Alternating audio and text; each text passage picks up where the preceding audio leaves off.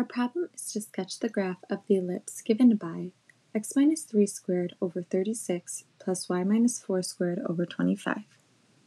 Our equation is already in standard form, so we can start plotting our graph.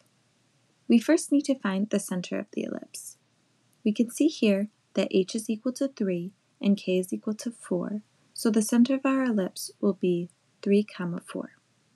Next, we need to figure out a and b since they will determine our vertices.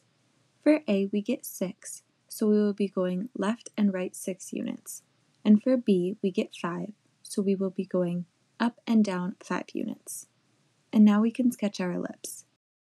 If needed, we could also find the foci of our ellipse by finding c, or the square root of a squared minus b squared.